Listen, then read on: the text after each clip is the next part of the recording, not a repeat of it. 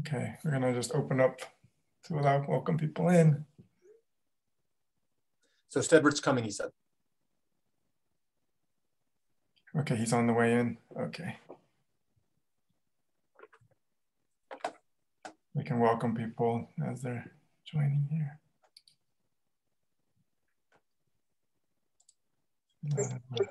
Friends and colleagues from around the world. So. Good morning, good afternoon, good evening to those of you that are joining us. Thank you for participating. We're going to wait a few more minutes just as people log in, and then we'll get started. Just encourage you all to please stay on mute. Thank you. And if I could ask people to put themselves on mute as they're joining, that would be awesome. And we do have the chat function, which you can find in the bottom center part of your screen. And you're most welcome to put greetings there or questions and comments as we get started.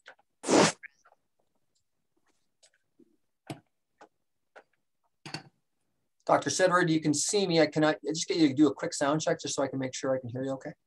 Yeah, I have nothing on my screen right now, David. Just bear with me. Okay, I can see you and I can hear you. Can you? Yeah. So don't do anything inappropriate. Yeah. You got that right. Wow. So again, to those who are joining, if I could get you to put yourselves on mute, just so that we can hear the speakers. And if you're wanting to, you're most welcome to use the chat function to say a quick hello and say where you're from, so everyone gets a chance to know kind of who's here. But not a requirement. You won't get a participation mark as a result. And we are recording, and we have the honor transcript. If you need a transcription up on the top there, you can click into that.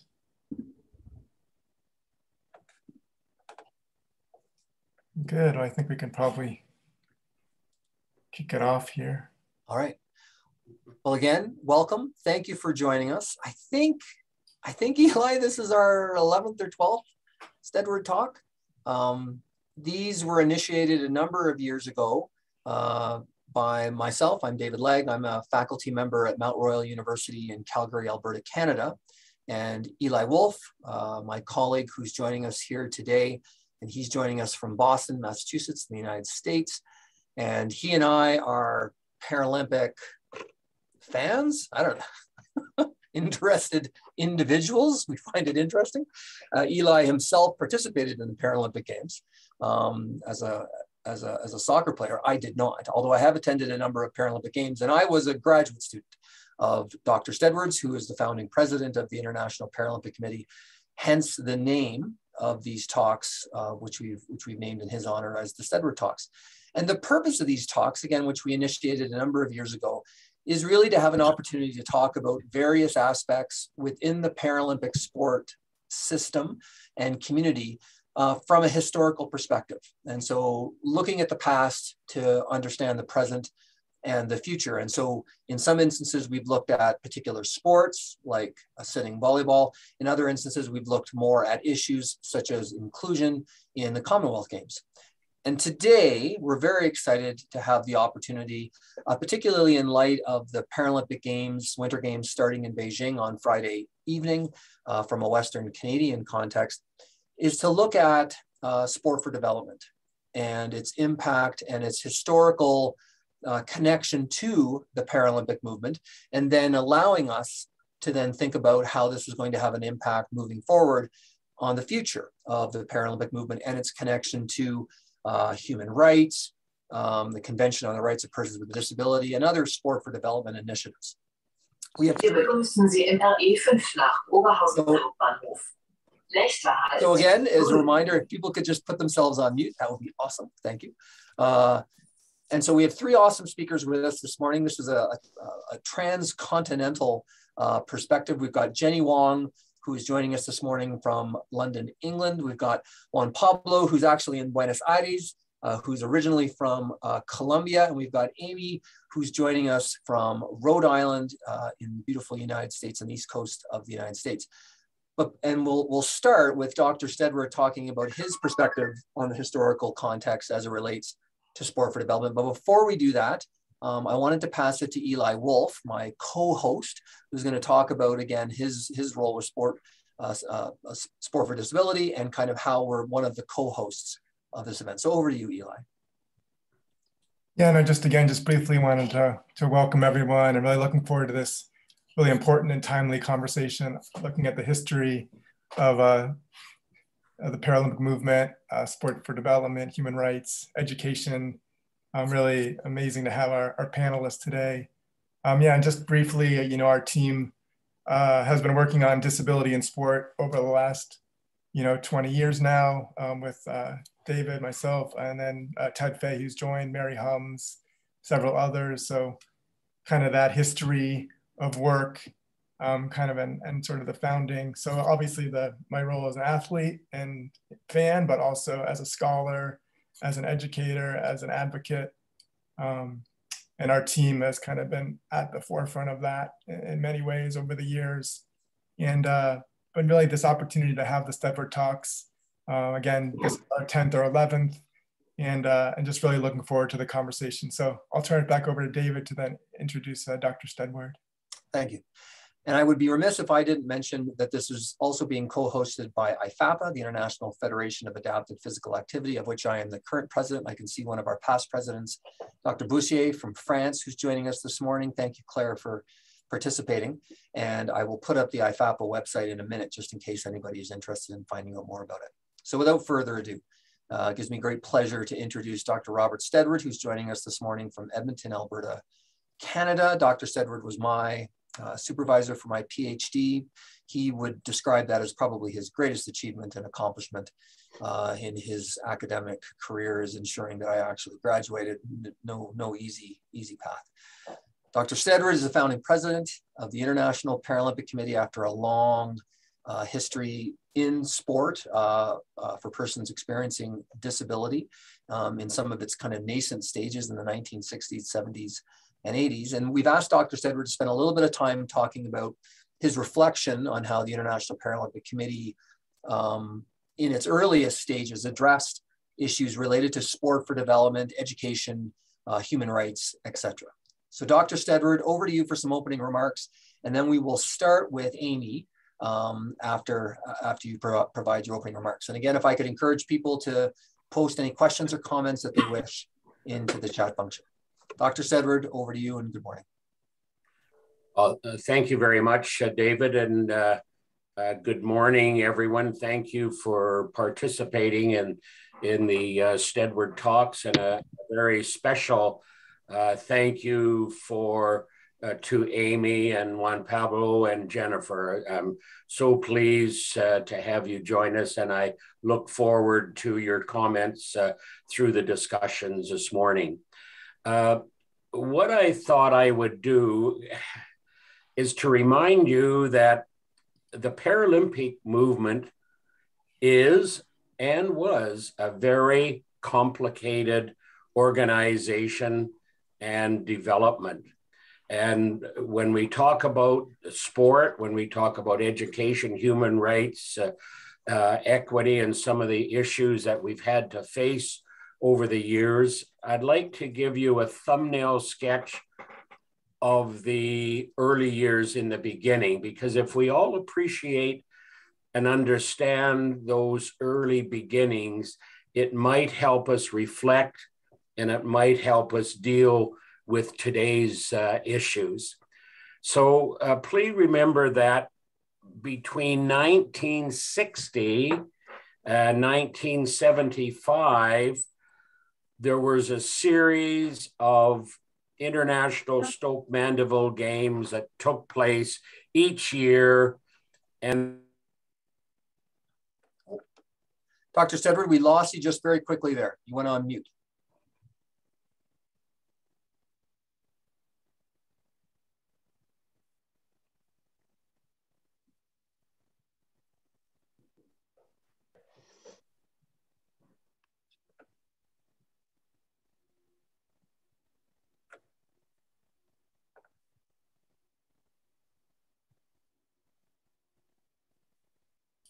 I'm just pressing to unmute. Oh, we got you. Looks like you're back. Yeah, and you had just finished talking about the Stoke Mandeville games. See, I was listening just to be very clear. Thank you. Anyway, we have to appreciate and understand that the early developments, and I'm not going to go into the 1948 to 1960 because there were all sorts of developments taking place around the world for people with disability. But when we talk about the quote Paralympic movement per se, from 60 to 75, they were only wheelchair games for spinal cord injured. There was no other disabilities that were invited or part of the movement, i.e. amputees, les autres, cerebral palsy, and visually impaired.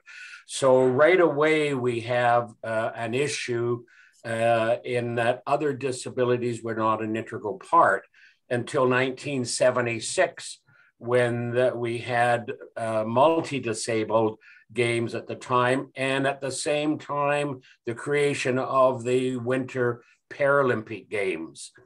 But now let's jump forward a little bit more now and see that in 1980, the games were held in Arnhem in the Netherlands. And once again, this is where cerebral palsy and les autres were added to the games. But all through the 60s, 70s, and 80s, the Paralympic Games, or the International Stoke Mandeville Games, were only held in 2 Olympic cities and Olympic countries. So right away, we weren't part of the bigger international sport scene or sport family. So there were some issues there. Along with that, we had some organizational and structural issues in that sport for athletes living with a disability were controlled by the 6 ISODs, the president, the secretary general, and the technical officer. They were the ones who were controlling sport. There was no involvement from athletes, from sports, from nations, and the like. And this is, I guess, what prompted me to put together a document that looked at a new world structure, which led to the Arnhem Seminar in 1987. And it was there that 23 resolutions were put forward. And of these 23 resolutions, there were 6 that were really crucial. The first one is it was unanimous by all of the nations present that there needed to be a new structure and governance for sport for athletes with a disability. We also agreed unanimously that we need to create a strategic committee, ad hoc committee, to begin to lay down the framework of this structure and a constitution. Then some of the issues that we had, not only on human rights, but other issues started to be coming to the foreground that we wanted to deal with. We wanted to deal with reducing the number of classes. We wanted to be a sport model, not a medical model, because up until that stage, our entire movement internationally was run out of hospitals, rehab centers by doctors, nurses, physios, etc. It wasn't by sport people.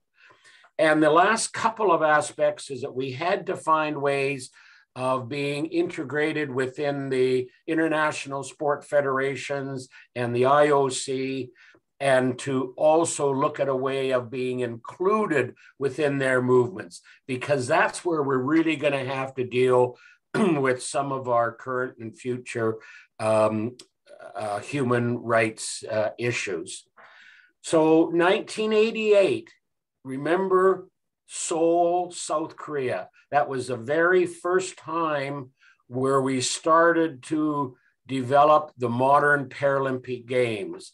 And it was here where I had an opportunity to present Samranch, who was the president of the IOC, to present him with our new document, not yet passed or accepted, but at least he knew what we were trying to achieve. So from then on, our games were held in the cities and countries of the Olympic Games. So, and lastly, that I just wanted to bring forward to your attention is that when we start talking about the Paralympic movement, human rights education, we have to think of Vista 93 in 1993. After IPC was created in 89, we started looking at some of the issues.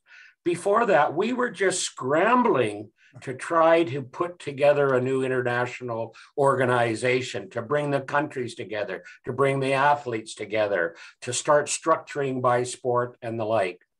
And then through my 12 years as president from 89 to 2001, it took those 12 years to work closely with the president of the IOC, Sam Ranch, and the Olympic movement to bring together the most sophisticated and the most important historical document and agreement and legislation, which was the Memorandum of Understanding between our two organizations, which laid the foundation for our future. Then it was time to start looking at other major issues within our movement: women in sport, minimal disability, severely disabled, technical advancements in the wheelchair, boosting or autonomic dysreflexia, sport enhancement and drugs, doing more research, encouraging universities to become more involved in the Paralympic movement, helping third world countries, being involved with the United Nations, and the like. So those were all sorts of issues that we had to try to deal with. But again, we were just fighting for our rights and our recognition at the time so that we could become a new organization. So I'll leave it at that. I wanted to just stir up a few thoughts here and also to give you an opportunity so that we have a basis from which to base our discussions on this morning. And I thank you ever so much for giving me that opportunity to lay a little bit of framework to our discussion. Awesome. Well, thank you for doing that, Dr. Steadward. And I would concur. I think from its earliest nascent days, issues related to human rights and sport for development were incumbent in the creation of the IPC, and then evolved slowly, perhaps more deliberately as the IPC evolved. So our first speaker is Amy. And Amy, and actually I'll say this to all three of our speakers right now. If I could get you to introduce yourselves professionally insofar as what you're doing presently, and then a little bit of perhaps about your background. And then what I'm wanting you to do is to talk about kind of your roles in initiating projects, building out a plan for sport for development as it relates to education, human rights, etc. So I'll get all three of our speakers to go one after the other, and I'll give you about 5 to 8 minutes to do so one at a time. And then after we conclude that, we'll use the chat function, and Eli and I will kind of engage in a conversation with our speakers through your comments on the chat function. So as you're listening to our speakers, please, include your questions and comments in the chat, and then we'll engage in a broader conversation once they're all done their presentations. Amy, welcome. Good morning. It's almost lunchtime for you in Rhode Island. Getting close. Thanks, David. Thank you for joining us. Thank you so much. It's really great to be here, and thank you for asking me to join and to talk about the experience I have with the Paralympic movement. Who am I? My name's Amy Farkas Karageorgos. I'm currently working as a consultant in international development, disability rights, and sport for development. I've worked for a variety of organizations, including UN agencies, the IPC, and a variety of others. I've also worked with Special Olympics. So just what do I bring? I think you'll see when I give my examples. I'll keep it short. I want to start out by just saying that, my thoughts as we meet today are really also with the Ukrainian people. I think what we're talking about in terms of human rights really relates to what's happening in the world right now, and all of our friends that are on the Ukrainian Paralympic Committee or part of the movement. So my thoughts are with them as I speak and give some reflections. I'm going to share a lot of the information is based on my experience with the IPC from 2003 to 2008.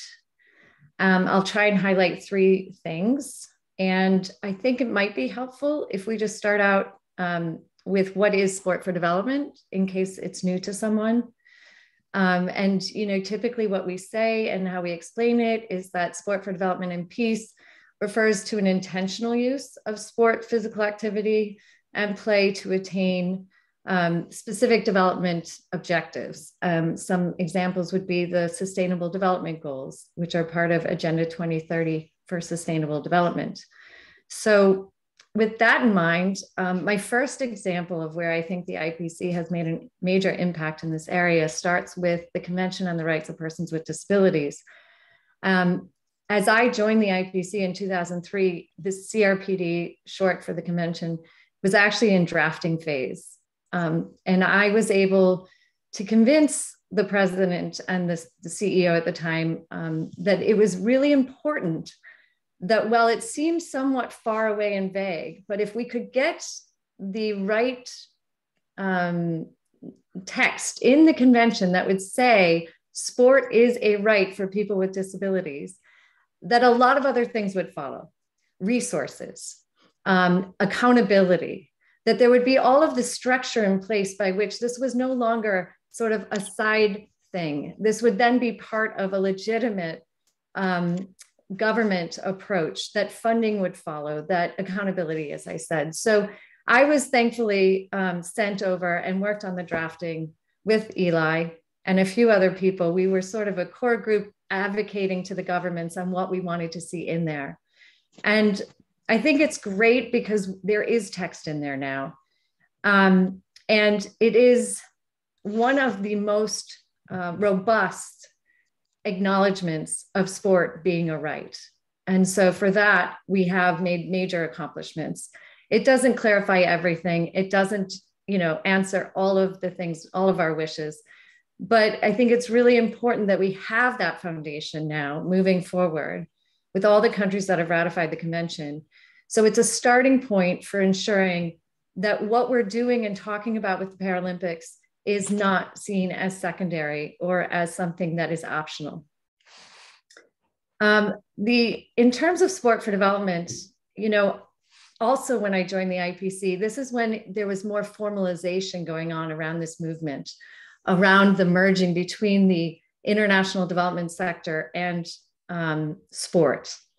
And while people knew that there was an impact sport could have, it was really starting in the early 2000s in certain events and conferences like Maglagan in 2003, when the governments again came together and civil society and said, it has to be formalized. This is when we're going to establish an office at the UN on sport for development and peace. This is when we're going to have, a clear understanding of not only what it is, but how we're going to monitor the impacts that it has.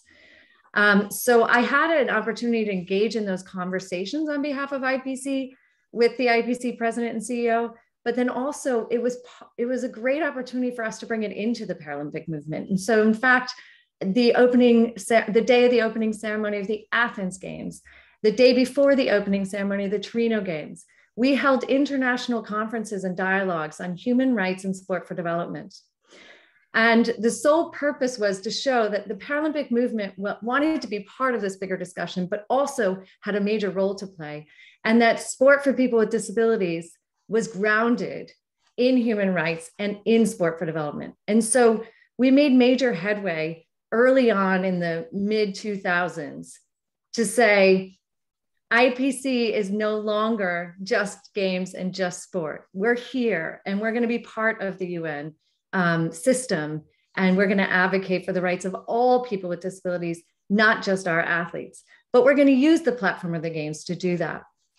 And so if there's time, David, 2 other specific examples.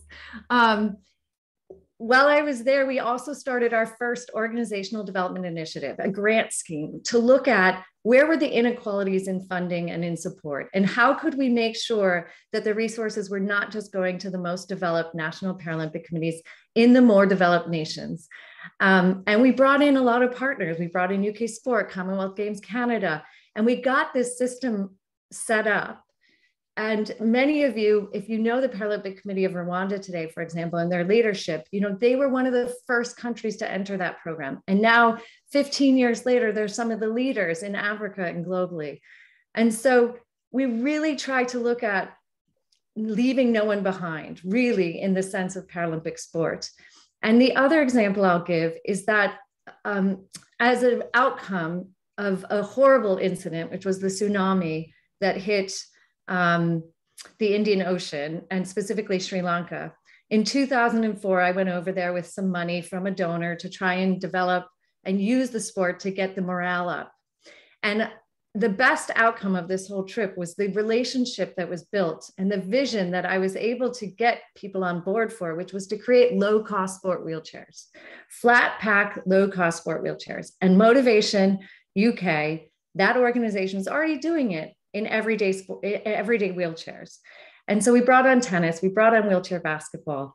And today they still exist, they're flourishing. They have the racing chair, the multi-sport chair. But just to say that, these little impetuses to say, how are we going to help the countries and the Paralympic committees and the athletes who need a little boost?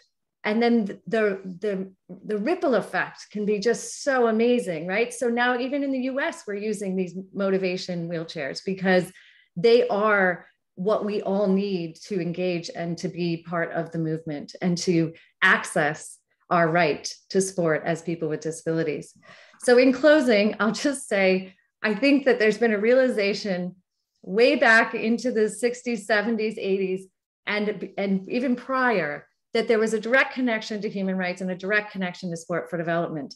But it was really, as far as my time there, I saw that in the early 2000s, we were able to formalize a few pieces which have launched us into where we are today. And I'm happy to say, that I think We the 15 campaign, which I hope Juan Pablo will touch on, is actually, that's where we are today. And that's because of all of the things that we've done until now. So thank you. And I'm happy to answer questions at the end. Thank you, Amy. And just a quick note, I know that you made reference to the Commonwealth Games in Canada, and I can see that there are some people joining us today actually representing that organization. So welcome to them. And I would like to come back towards the end to talk about things like the SDGs, the UN's SDGs and the convention. And, again, 20 years from when it was initiated, what has been the impact? How can it perhaps provide impact moving forward? I also just want to acknowledge that I'm seeing the questions coming up in the chat function, but we'll get to those once our three speakers are done. And again, we have an hour and a half for this seminar, so we do have time for those conversations to take place once our three speakers are done. But thank you for the questions that are coming in. Certainly appreciate those getting initiated. So Jenny, now over to you, who had a similar role to Amy at the IPC, but I don't think there was ever a time where the two of you crossed over. I don't think you worked together. But I could be wrong about that. So Jenny, over to you. Welcome. Jenny is joining us this morning from London, England. Perfect. Well, thank you, David and Eli and Dr. Steadward. It's really fantastic to be here, and I really appreciate the opportunity to speak today. So I guess just to start off, Amy and I actually have never met, but we did have a couple of phone calls, and I can see, especially from the example she's mentioned, that there was a lot of sort of pickup from where she left off at IPC in terms of the 7 years that I spent at IPC. So I'll start, I guess, just introducing myself briefly, and then I'll pick up on her examples because I think that actually will flow quite nicely. So I'm originally from Canada, and great to see our Commonwealth Games, Canadian Commonwealth Games colleagues there, because that's actually where I first got into sport for development.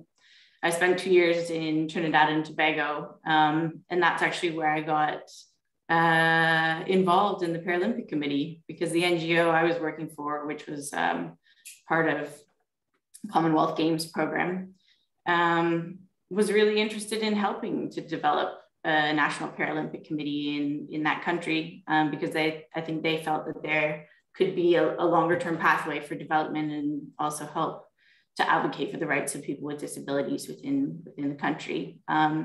So So I played a role in setting out that committee, and it was really quite cool to see them win their first gold medal in Rio and have their first athlete compete in the Commonwealth Games in India, in Delhi, and also in London. So that's really kind of a big fuel to my my career I've made so far, I guess, within the Paralympic movement.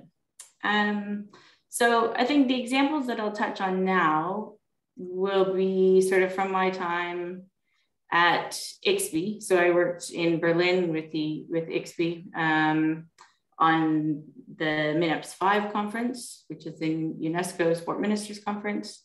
I'll touch on the 7 years I spent with IPC in their foundation, called the Agitos Foundation, and then my current role, which is at Loughborough University. So I guess picking up where Amy left off. Jenny, just yeah. As you do those things. So ICSBE, for instance, if you could, describe a little bit of what ICSBE is, because some people may not know what the acronym is. So just as long as we're, when you go through those, because that's exactly what I wanted you to do. And when you're even talking about your role with Loughborough, if you can just explain a little bit of kind of what's going on with your job there, that would be fantastic. Yeah, of course, no problem. So ICSBE, International Council for Sports Science and Physical Education. Took a little while to get my my tongue around that. But when I was there, they played a very integral role in supporting sort of the secretariat for the MINEPS 5 conference. So MINEPS 5 is the World Sport Ministers Conference. It hadn't happened for quite some number of years before it was hosted in Berlin in 2015. And this was really the opportunity to relook at sort of the global guidance for sports policy. So it would bring together all member states, as well as scientific organizations, sport movement, and NGOs involved in this space to really review sport policy in general. And one of the main themes was on inclusion of women and girls and people with disabilities. And I think one of the main, I guess one of the main things that were tying Amy's work with the UN, the CRPD, was now this work to get the wording right within the ministerial declaration, which would kind of frame sport policy globally for the next years. And that also built the foundation for what we all know now as the Kazan Action Plan. So very similar structure was used to formulate that document. So I think there's a big carryover, and there are a lot of organizations within the Paralympic movement, but also Special Olympics and Deaflympics were all really involved in getting this wording right and starting to advocate. I'm just going to jump forward to something quickly and then I'll go back again. But that's the importance of that documentation was really evident to a few meetings I was involved in before Christmas, which was the review of the African Union sport policy document.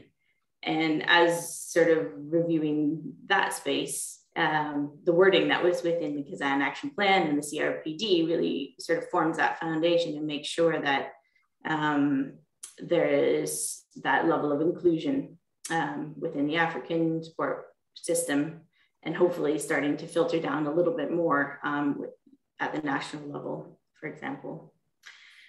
So that's sort of one area I was involved in 2015. Then I spent a number of years at the IPC, and I think Amy mentioned the Organizational Development Initiative. And when I came into the IPC, we started using that program as a basis to expand into what we now know as the Organizational Capacity Program. And that was also working with national Paralympic committees around the world to help focus on 3 areas: marketing and communication, as well as their sport, developing their athletes, and looking at governance as well. So those were sort of the 3 core areas. And it started off relatively small because there wasn't that much funding. But in 2016, there was a huge partnership deal signed with Toyota. And I think that really has had an amazing impact on the national Paralympic committees around the world, especially those in Africa and Latin America and in Oceania and Asia, because it's really helped to provide more consistent programming, more consistent funding. So that allowed the organizational capacity program to be delivered to over 140 countries, and also allowed for grants for equipment and the ability to start other types of programs to focus on athlete development, for example, competition grants and athlete development programs where there were coaches brought in to build capacity in other regions. So that partnership with Toyota really revolutionized the way the IPC was able to support its national Paralympic committees and sort of provide more consistent support, I think, over those years. And it's great that the program, it's now 2022, and that program is due to end in 2024.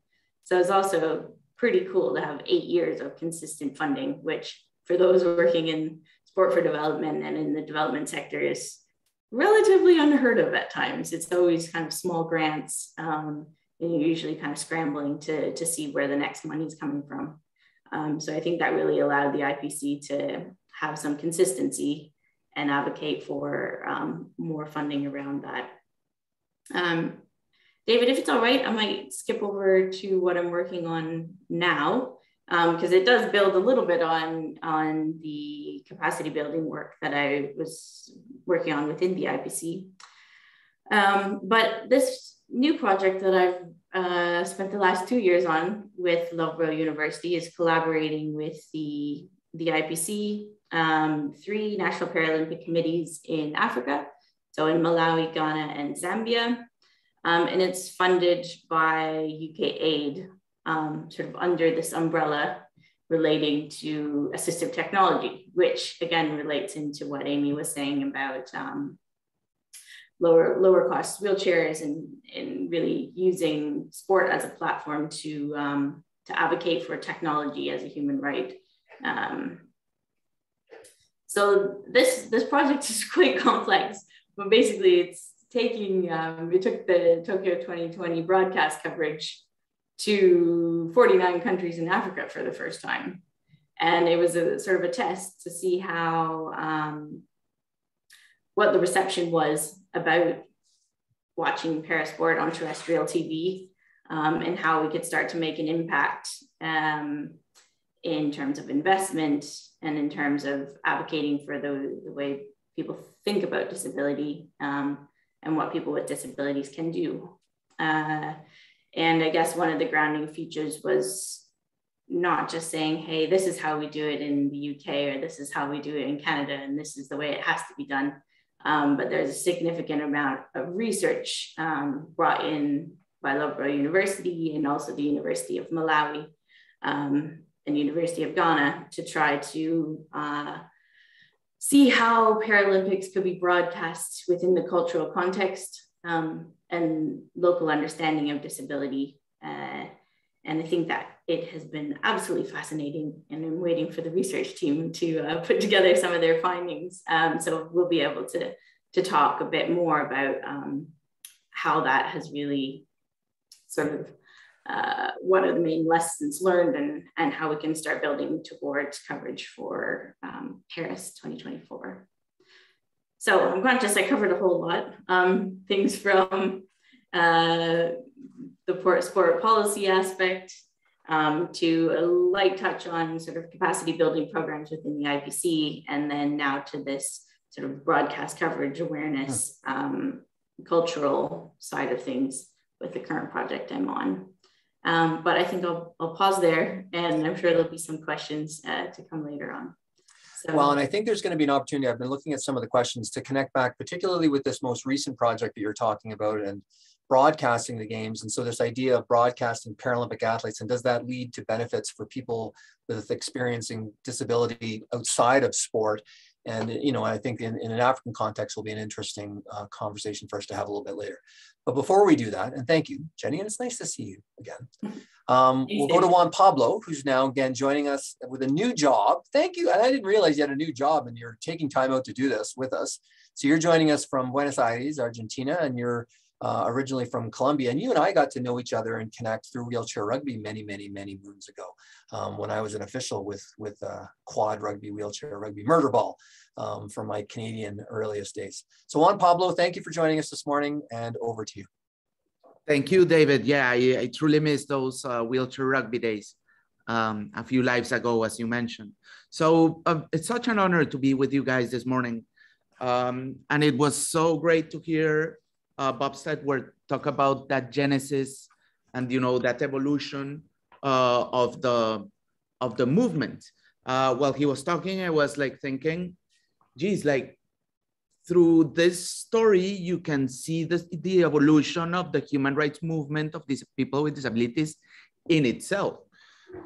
He mentions that these first games back in Stoke Mandeville, but later even, were a rehabilitation strategy. We were not talking about elite athletes, we were talking about patients. They were people that were, you know, just acquired a disability, didn't know how to, you know, live their lives with a disability, and through sports, they got some health benefits. But from that to having games that are, you know, elite and competitive, and, you know, we have countries competing for the gold and the glory, decades had to go along. And you can see how this kind of parallels the shift from the medical model of disability to the human rights model of disabilities. We're no longer patients. Suddenly we became citizens with human rights. And that shift is very important. And I think it's marked, among many other things, but the before and after, when history is gonna judge us, is gonna be the CRPD, the UN Convention on the Rights of People with Disabilities. It's there where the world says, okay, these guys are not sick. They are subjects of human rights in total capacity to go and claim those human rights. So you see the parallel even from the structure of the Paralympic sports. No longer it's important to be blind or in a wheelchair or have an intellectual disability, but what sport do you do? So the whole structure of federations from disabilities to sports started shifting, but we're still in that transition. I mean, Bob and Philip did an amazing work in advancing the movement. And now Andrew is like taking this baton and taking it to the next level, but we're still in the genesis. I mean, we're still on the edge on passing culturally from one paradigm to the other. Now, having said that, I can tell you a bit about my work and about my stress and anxiety and why I can't sleep at night, David. And it's because I have two hats. And one hat is from the human rights world, meaning I've worked in disability public policy, you know, with lawyers. I worked in government and I worked in multilateral organizations like the Organization of American States.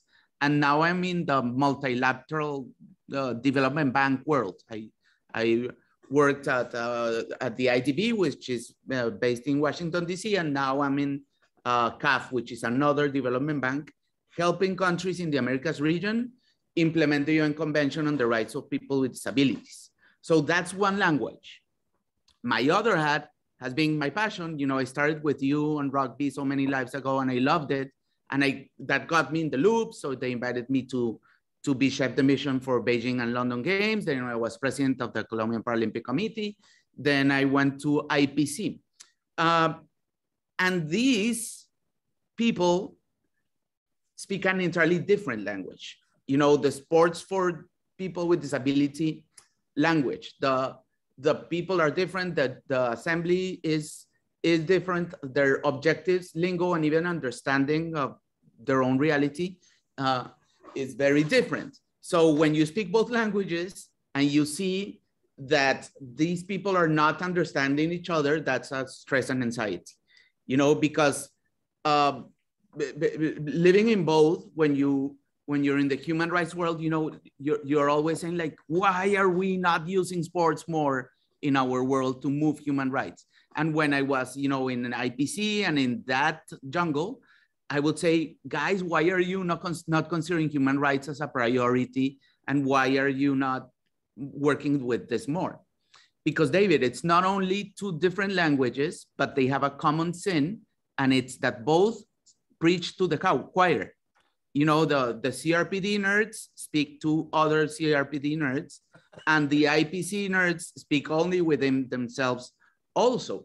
So that's a big problem, because of course these two worlds complement each other and would both benefit a lot of collaborating more. But we're getting there, you know, from both sides. There's like, you know, interest in bridging that gap, because for years I would also argue that there was even mistrust between those movements.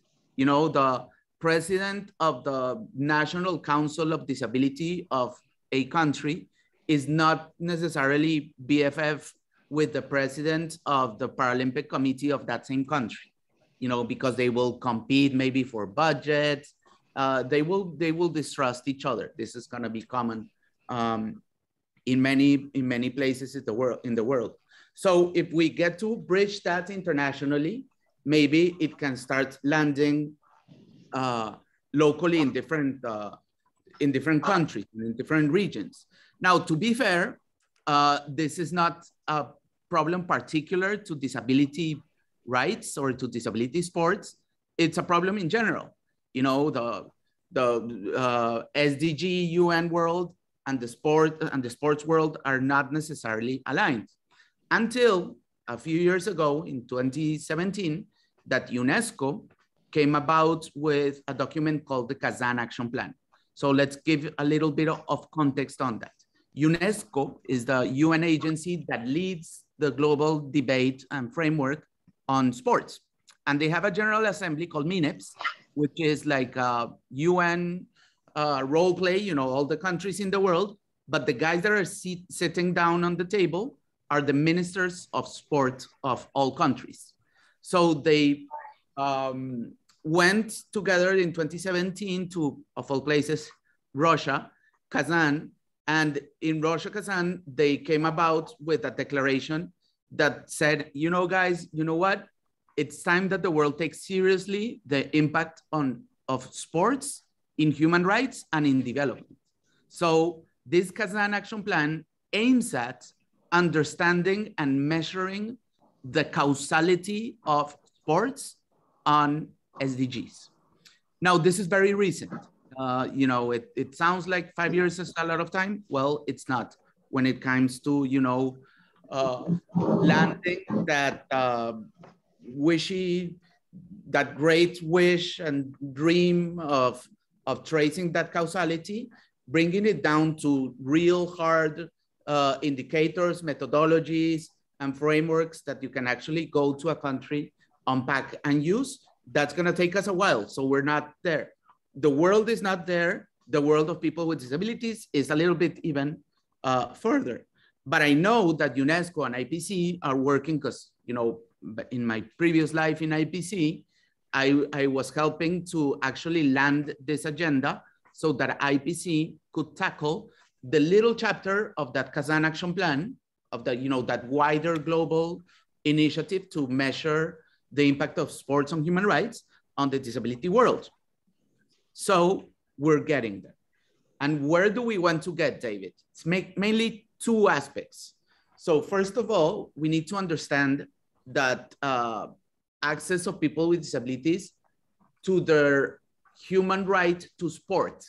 You know, sport in itself is a human right enshrined in the UN Convention of People with Disabilities, and every country needs to provide access to people with disabilities, either through, you know, accessibility in the sports venues, equal compensation to athletes with and without disabilities that represent the countries, equal budgets for, coaches, trainers, venues, traveling, competition, and so on and so forth, but also, safeguarding for women and girls in sports.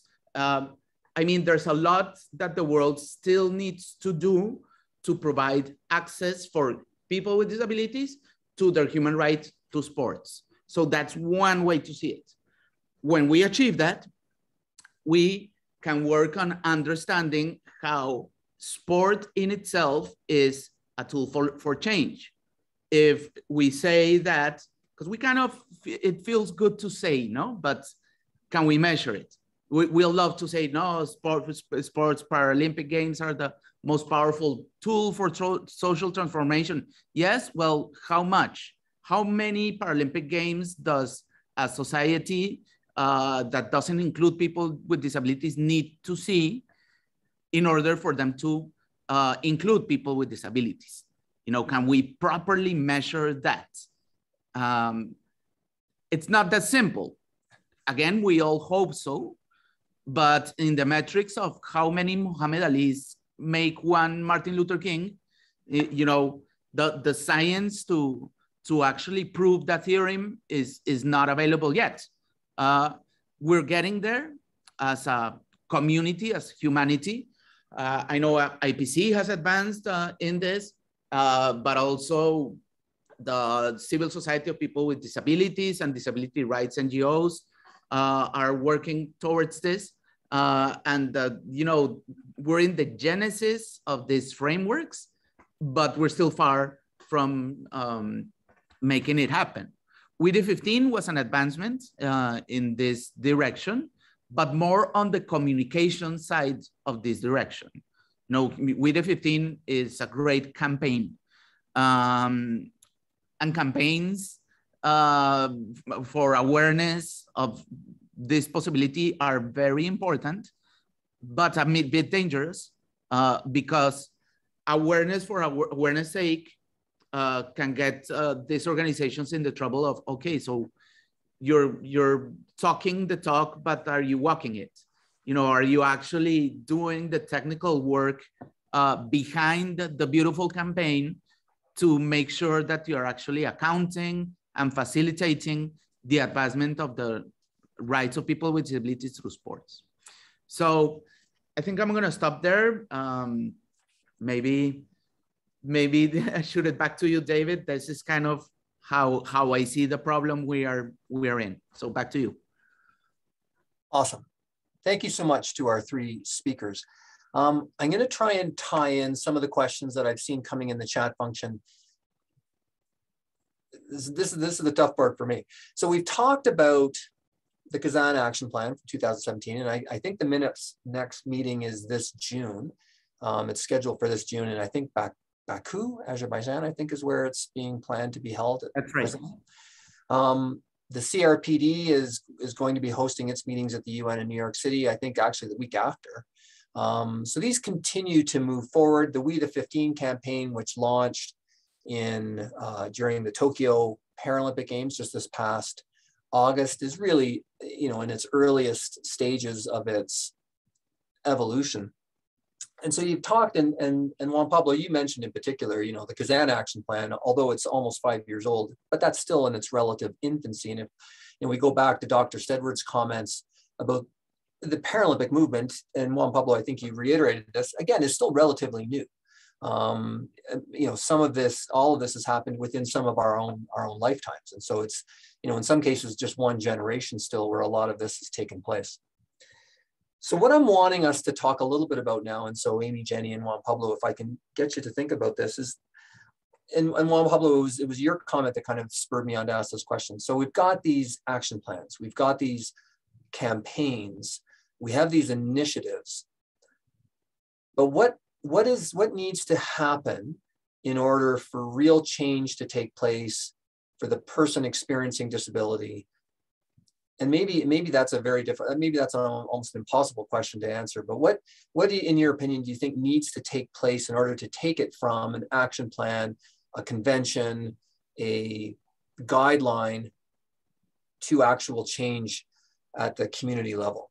And I'll open that up to any of the three of you. And then I'm going to go back to the questions and see if I can pull out some of the different questions here and bring them into our conversation. And Eli, I would ask you to certainly participate in this process too. So Jenny, Amy, Juan, Pablo, and I know this is a tough question to answer. I mean, this is likely what people spend their entire careers trying to figure out. So it's not an easy question to answer, but I'm wanting if we can maybe start there. Well, I'd say that the reason we call it movement is because it's a network of different organizations that have different roles, different responsibilities that help move it forward. But I would say like the continuum is you have grassroots organizations, making trouble for their human rights, claiming their human rights, saying, hey, this needs to change, doing the advocacy. So that's one. Two, you have public policy. You need the Greta Thunbergs, but then you need the guys inside the conference room that can actually pass bills and assign budgets and implement that public policy. And then you have popular culture to translate that public policy of that difficult lawyery lingo into language that every kid with a disability can own and understand and replicate. And that's the role of sports. Sports as a manifestation of popular culture. But sports, in a way, it's also a grassroots organization because, what are national Paralympic committees and clubs, if not organizations of people with disabilities? So it lands on their plate again, and then they will claim that it's what the public policy and the implementation of the public policy is not enough. We need more budgets. We need more blah, blah, blah. So they will take it back to more public policy, more action plans that governments can implement. The governments will do so. And then you have, again, the manifestation of that through popular culture and, through media and having, private companies use sport and people with disabilities in their ads to shift the culture. And that's the continuum. So grassroots, public policy, popular culture.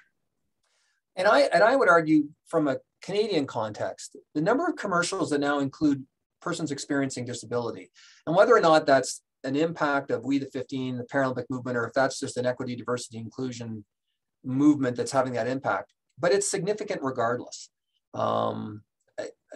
particularly as it's leading up to the Olympic and the Paralympic Games. The numbers of commercials that included athletes experiencing disability was a dramatic change from any games previous. Jenny and Amy, I want you to feel free to chime in on this. Yeah, I think, are you able to? Oh, good, thanks. I think from my perspective, what I would add to Juan Pablo's is, I guess, the future generation and the importance of education and being within the school systems and having that sort of exposure and I guess a chance to see and feel and talk about inclusion, all topics of EDI, including disability, because I think sometimes disability gets lost in the EDI conversation. And I saw that especially within the university spheres. Sometimes it's just that it's not as prominent as it should be. And I think it's really important for the future generations, like my son who's 3, in his nursery, they had a little Paralympic day during the Tokyo Games, which I think has a huge impact. You come home talking about different elements of sport and disability inclusion, to also being at the university level and what are we teaching the next generation that's going into the workplace, who are educating our next generation and being involved in the medical system, for example. How are they being exposed and communicating and speaking about disability inclusion? So that, I guess for me, that's what I would add to Juan Pablo's 3. Thank you, Jenny. Amy, is there anything further you wanted to add to that conversation?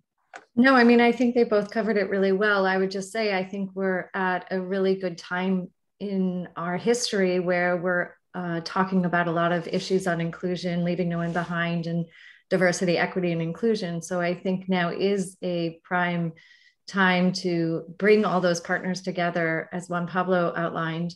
And it's kind of like when you look at, what is disability, it's the interaction between the individual and the environment. And that's really what it's going to take to move this along, to have less stigma, less discrimination, and more inclusion. It's really going to be a marrying of the two. So all the different components that Juan Pablo mentioned. And I think the reason we're seeing more and more inclusion of people with disabilities in mainstream communications, the example you gave, and other examples in policy development, is because we are reflecting more as a society globally. And I think that's to our advantage.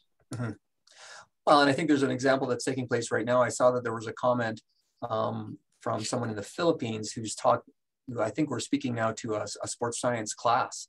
And their question was about how sports help people with disabilities, which is incumbent in this conversation. And so the fact that a class is listening to this conversation in the Philippines, I think is a good example, Jenny, of kind of extending what you were talking about with your 3-year-old child having the Paralympic Day in their preschool.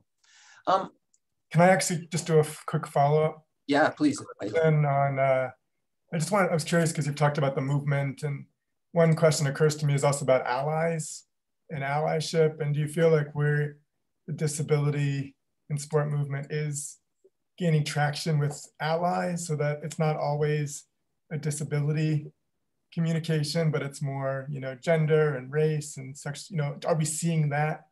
Do we feel like that's powerful? Is that use, I guess just briefly on that, I just wanted to make sure I got that onto the conversation. Anyone want to chime in on that point? I'm just curious what you feel, if that's happening now more or not. A little bit, yes. I would say that, IPC has committees, for example, of women in sports.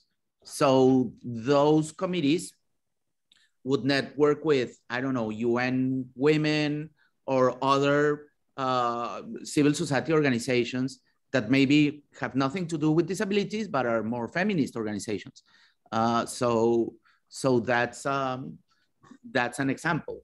But yeah, allies, I mean, I think David also touched on this with the example of the Canadians private companies becoming allies of the cause of people with disabilities by including persons with disabilities in their communications, which is great, especially when it's a win-win alliance, when they do it out of, historic responsibility and adherence to the cause, but also because they will sell more sodas or whatever the company was trying to sell with the ad. So yeah, I think alliances with other movements and with other types of organizations that are not necessarily disability, about disability, I think that is fundamental. But again, I think we need to figure out a way to give them value in the alliance. Yeah. Jenny or Amy, did you want to comment on that?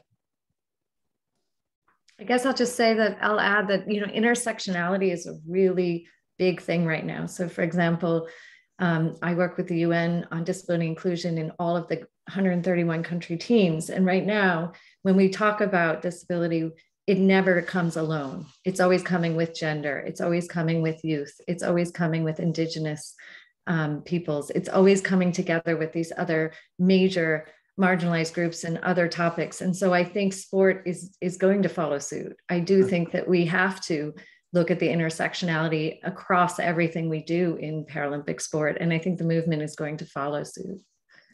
Well, and I think the example that was just posted in our chat function, I think it's Chukball, if I'm pronouncing that properly, is a great example of that, where you're getting that intersectionality of different disabilities, genders, etc. Jenny, before I moved on to another question, I just want to make sure that you had a chance to provide anything too. Yeah, no, I think it's been well covered. I think in my experience being involved in different sort of women in sport groups outside of disability, we're starting to see over the years that there's much more diversity within those groups, which is really positive.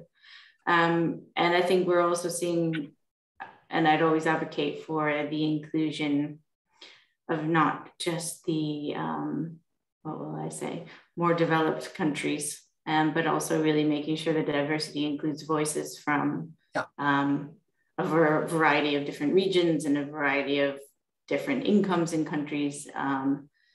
Because I think as we found, those voices are just critical in making sure that what we're advocating for at the country context makes sense for the culture and country and the people that live there. So yeah, I would just add that as the next. No, I think that's an excellent point. Actually, that was going to be one of the places that I wanted to talk a little bit about, because I've noticed there are some questions about that, but I'll come back to that point, but because there's been a couple of other questions of, I don't want to say the disconnect, but perhaps a criticism of using the Paralympic movement and high performance sport to advocate on behalf of persons with a disability in more of a human rights perspective. But yet the argument, I think, is that many people that experience disability don't necessarily connect themselves with high performance athletes with a disability. And yet we're trying to use Paralympic sport. And I think you saw a little bit of this with the We the 15 campaign, in that it tried to move away from that and to ensure that it was showing regular, quote unquote, regular persons with disability in the day-to-day experiences and not just the gold medalists. But there's pushback to that too. And so I guess what I'm looking for is the use of high performance sport for the purposes of promoting a sport for development agenda, and whether you think that that is a good thing, whether it should be altered, changed, are the criticisms warranted, etc. And again, I'll open that up to the three of you. Juan, Pablo, I could just tell by the look on your face that you wanted to take a shot at this, but I don't want to put you on the spot. It's fine. I think that Paralympic sports have become a product of mass consumption, meaning you will get crowds of people that don't have disabilities whatsoever in or around their lives that are gonna see that they're gonna want to consume that product versus another. I mean, this has become a horse in the race for people's attention with entertainment. So can you go and watch movies, or are you gonna go, I don't know, or are you gonna watch Paralympic sports? We are competing for people's attention. So I do think that for mass consumption, you need the elite. You know, you need good competitions of, you know, competitive athletes. You need to make it fun. This doesn't mean that sports for people with disabilities is only elite sports for people with disabilities. You need sports as recreation, sports for rehabilitation, even sports in the grassroots levels. The pinnacle of that goes to Paralympic or elite competition, as with anything. You know, is it fair to all tennis players that only 100 of them compete internationally and only 10 or 20 of them go to, you know, Grand Slam competitions? Well, elite sports is exclusive by definition. You know, it excludes, because only the best, only the top of the pyramid will qualify, and that is what makes it an object of admiration, hence consumption for the masses. Is it good for Sunday amateur tennis players that the Wimbledon exists? Yes. You know, it gets more people involved, it gets lower around it, it gets media coverage, it gives people inspiration and motivation to continue with their hobby in their hobby level. If a certain country is only investing in elite sports, it's only investing in the 3 kids with disabilities that are making good marks and that can qualify to Paralympic Games, that's a problem. But that's not normally the case. You know, in most countries that take this seriously, and this includes many countries of the global south, they have a pool of amateur or young athletes that are not competing for the, you know, gold and glory of the games. And it's thanks to that broader pool of amateur sports that you eventually can train people and make them climb up that ladder of competence to become elite athletes. Thank you, Juan Pablo. Amy or Jenny, did you want to respond to that? Can I come in and just say, I mean, we see this with all elite athletes. You know, they have a platform, and that platform can be used for a variety of purposes and messages. And you see it with Ukraine right now. You see it with, you know, I look at human rights and sports broadly. And so I don't think we should discredit the fact that some people who have made the elite level use that to advocate for rights and changes. I think that's only part of a broader system-wide approach. So I do think that there has to be grassroots, there has to be all the levels, you need to invest in all of it. But I think it's still important for people with a platform to use it to advance the rights. Jenny? And I think from my perspective, I'd just jump in and say, I think it's been a really interesting shift, and especially being involved in this broadcasting project in Africa, how the sort of packaging around parasport has shifted, mainly from 2012 onwards, and how we're looking not just at sort of these backstories of athletes and saying, oh, poor person who has a disability, would get totally moved away from that. And it's now much more focused on the sport, the performance of that athlete and what they're doing on the field of play, and not necessarily sort of this backstory on this sort of poor me perspective or poor person perspective. But now it's more showcasing what that person can do on the field of play and what they can do in life in general. And I think that is how We the 15 has come in the lead up to Tokyo and end in Tokyo, to really give more of a platform to say people with a disability have jobs like you and I, have a family, go through the same struggles of breakups and love and romance and all those things. And that's sort of this platform for this human rights discussion, which, yeah, is balancing on this, the sport platform at the moment. So yeah, that's the point that I wanted to bring in there. Okay. Eli, I wanted to pass it back to you to ask a quick question. And Dr. Steadward, again, you always get the final word. So I just want to make sure that I prep you for that, because we've got about 15 minutes left in our time. So Eli, over to you. I know we're receiving a lot of, great comments and questions, and great, really learning a lot through this conversation as well, which is amazing.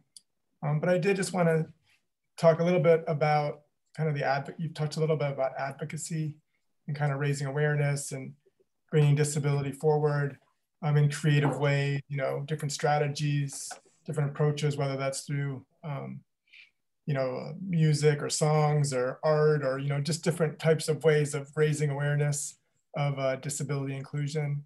I guess to parallel it with what we're seeing with women in sport, we've seen the equal pay. We're seeing a lot historically, the movement of women in sport, that progress.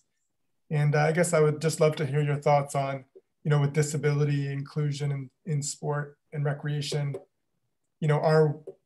are we doing it right? What else could we be doing? Different ways of raising our voices in all different ways. I just thought I'd follow up with that question for any comments you'd like to share on sort of the advocacy movement in different ways that we're seeing it.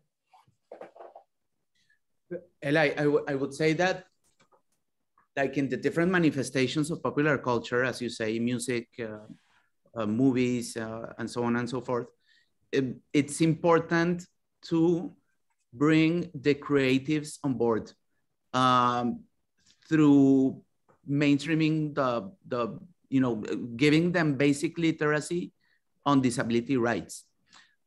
Because awareness sake can be very dangerous, and awareness poorly done can be very dangerous as well.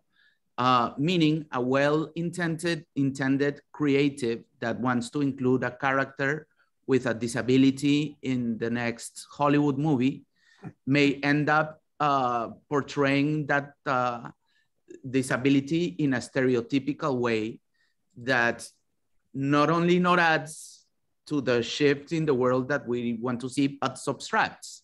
Because at the end, women, gender issues, LGBTQ, racial and disabilities, we are all aiming at shifting cultures to make them more inclusive for all of these communities. But given that this culture is a social construct, it can evolve and it can devolve. You know, we can do 2 steps forward and 1 step back, and that's what can happen. So I think that what the disability crowd can do is try to simplify that language and make it easy and fun on how to instruct these creative types and the creative individuals to properly portray people with disabilities without falling into stereotypes. What are those? Well, you know, the super crip, you know, people with disabilities that despite, quote unquote, despite their disability, like compensate with some type of superpower. Second, the villain, you know, like Richard III or Darth Vader, that their disability is such a painful thing that it made them want to revenge against the world because of their disability, and they become villains. You get the innocent fool, you know, the Forrest Gumps of the world, people with disabilities that are eternal children, don't have any other dimensions to their existence, just, you know, the beauty and angelical beauty of having a disability, and the victim, which is, you know, the $1 million baby, and examples like that portray characters with disabilities, which their whole purpose and their whole existence is only around the drama of the disabilities. So those are like 4 that I can name out of memory. But there's a lot of literature and interesting stuff to read on how to go about portraying people with disabilities properly in the media. And we that are, you know, the advocates of the movement should have that information readily available for anyone that, you know, the guy in your company that is doing the website and wants to include people with disabilities, throw him a link, him or her a link where they know how to do this properly. That's a really interesting point. If I just may chime in before Jenny and Amy do. We talked about the commercials leading up to the Olympic and Paralympic Games here in Canada and having more individuals with disabilities on the commercials. But I just saw a report in the last couple of days that came out from the United States showing that the percentage of individuals with disabilities on kind of broadcast television shows has actually decreased in the last year. And now it was around 4%, I think, 2 years ago, and it's gone down to around 3%. So it's not a dramatic change, but it's a decrease as opposed to an increase, which you might have expected or anticipated. And so I think it's something to not kind of rest our laurels on and anticipate that it's just going to continue to increase and increase. I think it's an important thing to kind of bear in mind. Anyways, Amy and Jenny, did you want to comment on that? Yeah, I think go ahead, Amy. I was just going to piggyback on the US comment, being from the United States, and say when the bar is so low, I just think, you know, we're doing so poorly in disability representation in our mainstream communications. 4% or 2% are both horrible. So let's acknowledge that and say, whether it goes up or down, we are horrific. We are one of the countries that has the least coverage of the Paralympic Games, and this has been decades long. So just parking that for a moment, I'll make one quick comment, and that is, I think one area where more work can be done, which might create change, is around the organization, self-organization of the athletes to get a stronger and more unified and louder voice. Since I don't work for the IPC right now, I can say this, to really approach the IPC with some real serious requests. You know, I think the IPC has to be held accountable, and I think the athletes could do slightly better at coming together and joining, and with allies or with their platform. But I just see pockets of that. I don't really see a mass movement. And I think we've learned that from the disability rights movement, right? Like when OPD, organizations of persons with disabilities, get stronger and their voice is louder. It's the same with the Black rights movements and others, like women's rights you were talking about. Like we kind of lack in that, I feel. And that would be one area I think improvements could be had. Over to you, Jenny, and sorry for cutting you off. No, that was fine. It was, I think your point linked a lot cleaner than mine did. So I guess what I was going to bring in was sort of from the representation side of things, and looking sort of at communication and how we frame disability. I think the research that we're doing now in sub-Saharan Africa is quite, I think will be quite important, I guess, for the next steps, and looking at sort of this concept of communication for development, which I guess kind of parallels sport for development. And there's different sort of theories behind how you would use communication to advocate for change in society. And some of the tools used in sub-Saharan Africa around theater for development, or radio dramas, which are probably definitely a much more prominent way of communicating there versus here, and how characters of disability are represented within those cultures, and how, if there is a shift. And I think one of the things they're doing now is looking to see if we can bring in Paralympic characters and what they would look like within that context. So I think it will all be quite fascinating to see and sort of watch over the next Summer Paralympic Games on how those things shift. But the framing of the media and pop culture plays such a huge role in talking outside the disability community and the sport community. And I think that is going to be the way that we're going to have to focus going forward to make that impact. I want to make sure that I give appropriate time to Dr. Steadward for his final kind of comments and thoughts. So Manish, we may not get to your question. I apologize. Brian McPherson, I saw your question earlier about the resource intensity for sport for development. I'm sorry we didn't get a chance to get to your question either. And for those of you who also I didn't get a chance to speak specific to your questions, I apologize. And Mary, I acknowledge your comment too about the number of actors with disabilities that are out there that should be on television. So thank you for that. So Dr. Steadward, again, I want to make sure that we give you an ample opportunity here to kind of provide some summative thoughts and comments, in your role as founding president of the International Paralympic Committee and having been involved in sport for disability for decades prior to that as well. And recognizing, again, the purpose of these talks is to look at the history of a particular aspect to the Paralympic movement to help us understand kind of our current situation, and then moving forward in dealing with issues such as, Amy, you recognize that your thoughts are with what's happening in Ukraine right now, and how perhaps a Paralympic movement and sport for persons experiencing disability can provide opportunities in a variety of contexts on a global scale. So Dr. Steadward, over to you for some final concluding comments. Oh, you're on mute, Dr. Steadward.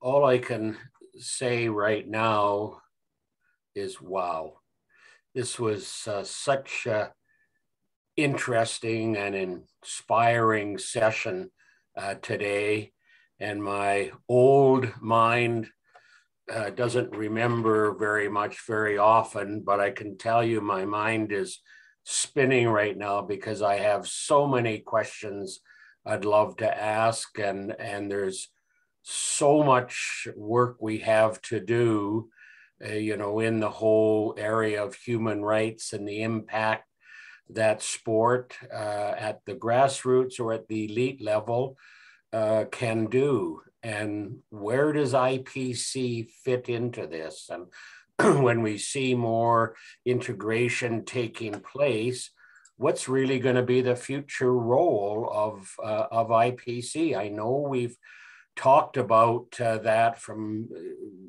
some points of view, but there needs to be a lot more.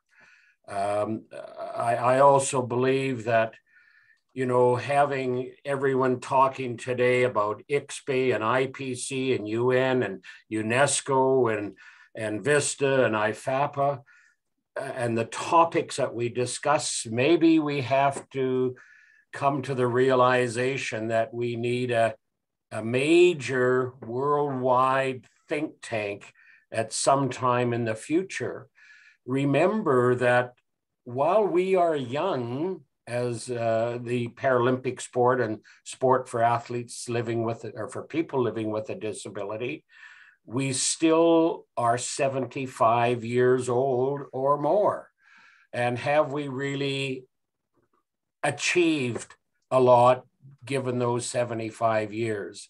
I begin to think of more marginalized groups, and because of some of the research I'm involved with right now, I think of our indigenous groups and the huge percentage of disabilities that's occurring in those groups. It's astounding. So it just, as I say, my mind is spinning.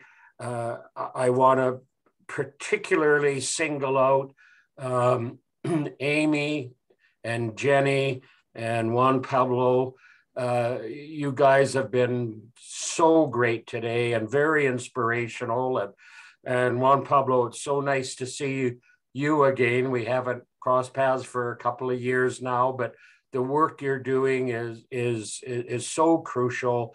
And the work, Amy, that you and Jenny that are doing is so important to our future. And I just can't think right now until Eli and David and a few of us get together and say, what can we do going down the road to tackle this huge worldwide problem? And not problem, this worldwide opportunity. Because I think we can make an impact, but we have to hold a major worldwide with the right people, handpicking those right people who can talk about what we talked about today with Amy and Jenny and Juan Pablo. It was most interesting. I'm just at awe, listening to everyone, and to thank all the participants today, and to see, Ted and Mary continued to be an important part of our team, and all of you that participated today.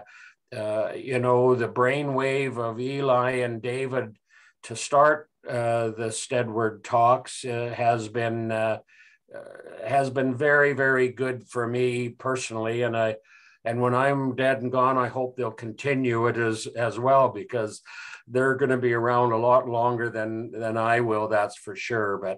But thank you, everyone. This was a real treat today. Thank you, Dr. Steadward, for your concluding comments. I want to also reiterate my thanks to my colleagues, Ted, Mary, and Eli, for helping get this off the ground. I did put a note in the chat function that this video recording will be uploaded onto the International Federation of Adaptive Physical Activity website. Thank you, Kwok, for doing that. Greetings to my colleagues that I know from ICSPE, IFAPA, from Commonwealth Games Canada, and greetings to those who I have not had a chance to meet personally. To conclude, Jenny, Amy, and Juan Pablo, thank you so much for agreeing to do this. When we asked you, it was without hesitation that you agreed almost immediately to participate in this, and we're grateful for that. And I want to reiterate Dr. Steadward's comments that this has been a really an interesting and an eye-opening, and I think a real meaningful opportunity to record and to bring together some individuals that have lived experience in a variety of contexts within Paralympic sport. And you're right, Dr. Steadward, these videos will live on and forever in the ether there. So yeah, your thoughts will continue. On behalf of my good friend Eli Wolff and I, thank you for joining us. We'll stick around for a few minutes if anybody needs to have some concluding thoughts. but you're welcome to leave. We don't have plans for another one yet. It's coming. We just don't have plans yet. So stay tuned, and we'll let you know about our next Steadward Talk. Happy Wednesday, everybody. Thank you all. Happy Wednesday.